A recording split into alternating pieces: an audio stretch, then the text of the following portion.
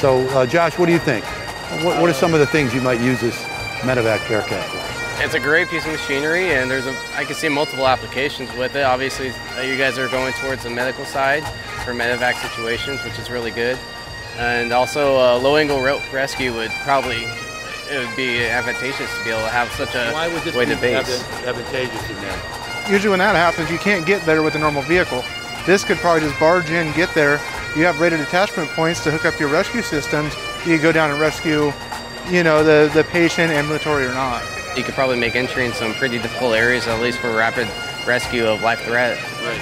Especially in the wildland situation like we had with the campfire. If you had a bunch of these going in through the firewall and pulling people out pretty quick. Right. Spent a little bit of time in telling you guys about our Firecat, which is a 4 to 5 man vehicle with 300 gallons of water on board. How do you think something like that might be utilized? You could go in to get patients, you have that 300-gallon tank, because you're not going to go in somewhere without any way to cool anything. If it starts to get too hot, at least you have the 300 gallons to be able to cool what's around you to make it out of there safely.